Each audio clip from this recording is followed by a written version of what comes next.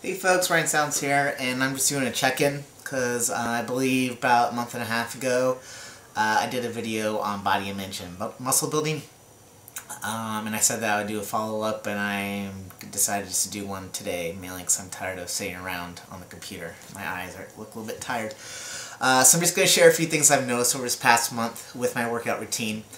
And actually, I changed my routine thanks to a comment that someone left on my YouTube. I appreciate that. I always welcome people to make comments or suggestions. I take it to heart. So please feel free, anybody that wants to leave what you want.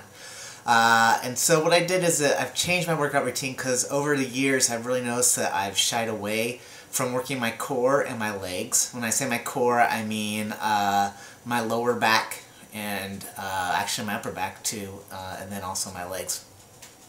I think one of the reasons why I've shied away from it is I have a lot of body image issues surrounding my hips and thighs and waist. I feel like that's where I carry a majority of my weight. I feel like I still am a little curvy, and for me, not that there's anything wrong with that, but for me I really struggle because I assign those curves to femininity or to remembering how I felt when I was female-bodied. And so I struggle and I try to avoid instead of address those areas when working out. So thanks to a comment someone left, I decided this past month and a half to actually start lifting lower.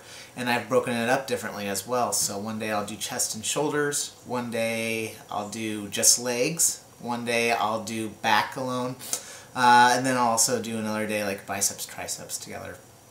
And I think that that's actually helped a little bit in my development and toning. And so I encourage people, if they're struggling with those areas, to start doing some more lower body exercises and some more core exercises. So really working with your lower back and your upper back, because one, it helps with your posture, and then it also helps with toning of your core.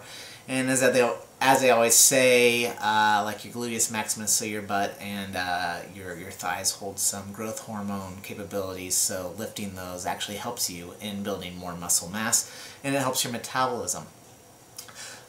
So I'm doing that, and I'm going to plan on continuing doing that, keeping in mind that my body may not change like other people doing these routines, just because I'm aging, and with age, you know, your metabolism changes and your body changes. So here I'm just going to take my shirt off again just to show the differences, if there are any, from the past month and a half from changing my routine. Another thing I do really quickly before I do that is I used to leave the gym really tired, and I read another health guide to leave the gym when you feel like you could still do another rep or another set of something, because they say that it helps you with your recovery. And so I've started doing that as well. Instead of just going completely to exhaustion, I leave with still some energy. And I've noticed that's affected me both throughout the day, on a day-to-day basis, and I think it also helps me when I am at the gym. So those are just some little tips and pointers from me. Here, I don't know. It'd be cool if I could splice the video so that I could put one up of me a month and a half ago to now to see if you notice anything different. But yeah, this is my body now. You can see my back muscles are starting to form because I'm actually working them, and these back muscles as well, because I didn't before. So I'm going to continue moving forward, and we'll see where it goes on. Hopefully in another month and a half I'll post another video with an update. Again, if you have comments or suggestions on working out, please leave it on my YouTube channel. I appreciate that, and I'll share it with others as well. See you guys. Bye.